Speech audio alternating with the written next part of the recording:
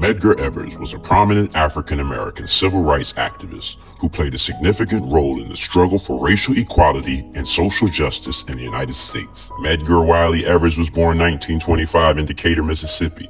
He served in the United States Army during World War II and later attended Alcorn Agricultural and Mechanical College, now Alcorn State University in Mississippi. Evers became involved in civil rights activism in the 1950s, working as a field secretary for the NAACP in Mississippi.